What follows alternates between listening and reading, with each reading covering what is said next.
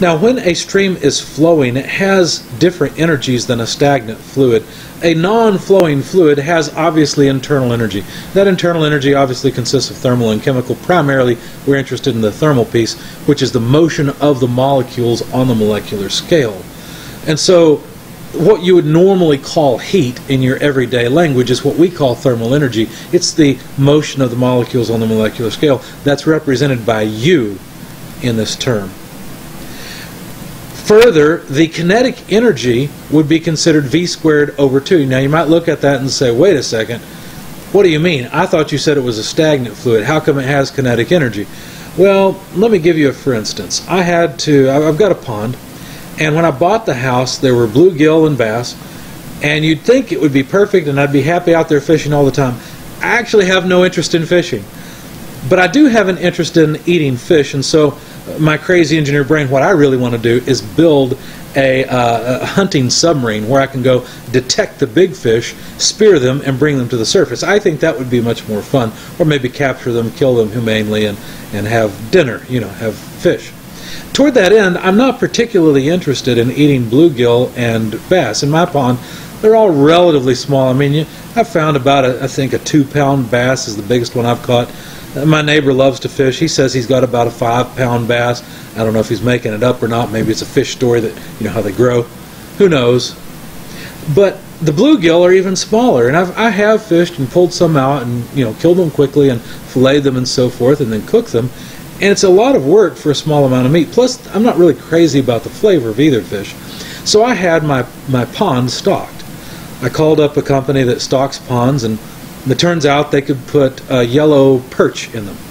So I had them put yellow perch in my pond, and I think most of the perch became food for the bass, but a few of them did survive. I know my neighbor said he caught a yellow perch that was getting bigger, and so I'm encouraged. I'll probably have it stocked again. I told you that story because I wanted you to think about the truck that carries the fish to my pond, because they had to do it. I couldn't do it. Okay, if you're putting in a species of fish that's not native to the area, you don't want it getting out because it could then go to other, streams and things and take over. You have an ecological disaster basically where the native fish might be wiped out by this invasive species. So they don't, that's somewhat controlled. They don't want other species that shouldn't be in the area to be introduced. So you have to pay and have someone come out that's licensed, and they make sure your pond's not going to have runoff where these fish could, get out somehow and get into, say, the Ohio River. But if you think about it, those fish have to be in water, right? So when the truck brings them, well, that water's stagnant. It's not a flowing liquid, but it still has kinetic energy because of its bulk motion. That's the kind of kinetic energy we're talking about here. When that truck's going down the road at 50 miles an hour carrying, a tank of fish, that fluid that those fish are in has kinetic energy. Also, because that tank is up above the ground level, it also has potential energy. And so you can see how fluid that is not flowing can have thermal energy, kinetic energy, and potential energy. A flowing fluid is fundamentally different. A flowing fluid that's flowing through a pressurized system has flow energy in addition to all the others. And you might be a little bit confused and say, well, how does the kinetic energy work since you've already got a flowing fluid? Well, the key thing is that the kinetic energy, yes, if you think about pipes in your house, for example, and water hammer. When water is flowing through the pipes, it has a lot of momentum, right? It has kinetic energy. And if you shut a valve quickly, that water is pretty much incompressible, so it's kind of like a train coming to a dead stop, right? It's this long column of water that has momentum that all of a sudden just stops, and that causes water hammer. That's in the kinetic energy term. But because the flow is going through a pressurized system, that's the flow energy piece, okay? So think about the flow energy as if it's compressing. So you shut the valve, that water is going to compress, items inside of the pipe. Maybe even the pipe itself. It might open up the pipe a little bit.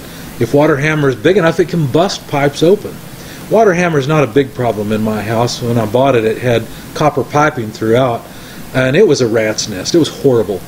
I took the copper out, and of course had to, plan my approach to things, but I took the copper and I recycled it all, sold the copper for scrap, bought PEX and all the fittings and the tools for the price of the copper and put PEX throughout my house. PEX is a polyethylene cross-linked pipe, and what it does, it's more flexible. It has a couple advantages over copper. Number one, you don't have to solder it, which I was never very good at soldering copper pipe anyway. Number two, it doesn't take very long to make a connection. You put a fitting in, you put a copper ring around the outside of the pipe, and you crimp it in place, you're done. It takes, maybe a couple of minutes to get a joint, whereas soldering takes quite a bit of time. I don't know of anybody that can solder a joint in about a minute or so.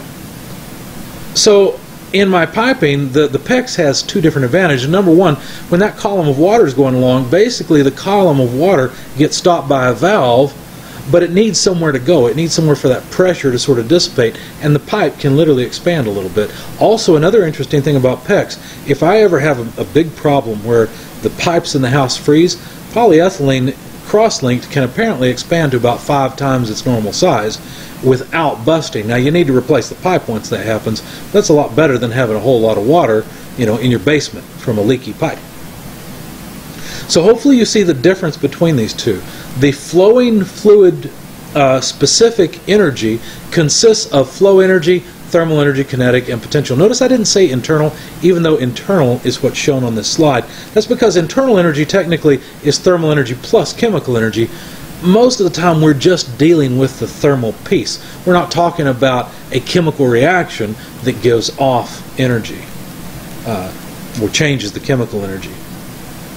So we'll use the symbol theta for the specific energy of a flowing stream and E for the specific energy of a non-flowing stream. And of course, it's worth noting that PV plus U term can be replaced by enthalpy, H, because that's what enthalpy was made for, was for this flowing fluid.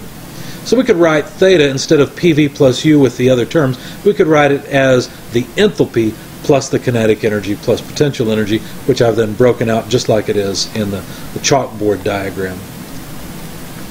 So now we can quantify the energy transport rate by mass. If you have mass flowing into a control volume, it is carrying energy with it. It's carrying 4 kinds. It's carrying potential energy, it's carrying kinetic energy because it's flowing, it's carrying thermal energy, and it's carrying flow energy because it's going into a pressurized container. And of course we usually combine the thermal and the flow energy into enthalpy, but putting them all together we just call it theta. If you struggle to understand what I mean by mass carrying energy in per time, the power flow rate, and you see this m dot times theta, think about it this way. You've probably seen a Western where either a gunfight's going to happen, right? There's going to be a duel, which, by the way, that's not the way things really went back in the old days, but who cares? It's entertaining. Maybe there will be a wagon ride that's attacked by who knows what. Maybe there's a fire that happens, so there's a bucket brigade. There's all these different common things that happen in Westerns. Let's focus on the fire brigade. There's a movie that I like. It's got Don Knotts and Tim Conway, and it's a child's movie. It's a Disney movie. I grew up on it, and I've shown it to my daughter. I enjoy watching it, I admit now, and she's my excuse for watching it again. But one of the things that happens is these two guys are bumbling idiots. It's a comedy, and they end up setting a place on fire. And so then the people, it turned out it was soldiers in a fort, set up a bucket brigade where they're going and getting water from the well and sending the bucket down the line to throw the water on the fire. Think about it like this. Think about the mass that's flowing in as a kilogram. It's like a bucket. Okay, that bucket carries with it a certain amount of energy. Now, to get water on the fire, number one, we didn't know how much water is in each bucket. That's what theta is. Theta is it's a kilogram of mass that carries energy, just like the bucket carries water. Whereas the mass flow rate, well, that's the rate at which buckets are passed down the line. So m dot, that's the rate at which buckets get thrown onto the fire, see, or their contents get thrown onto the fire. So that's what this means, this m dot times theta. So if we want to write the energy flow rate by mass, being carried by mass, the mass power, if you will, it would be m dot theta, and we could expand that theta into h plus the kinetic energy v squared over 2 plus the specific potential energy gc. So if you understand all the analogies, great, but here's what you really need in order to quantify power flow rate into or even out of a system as carried by mass.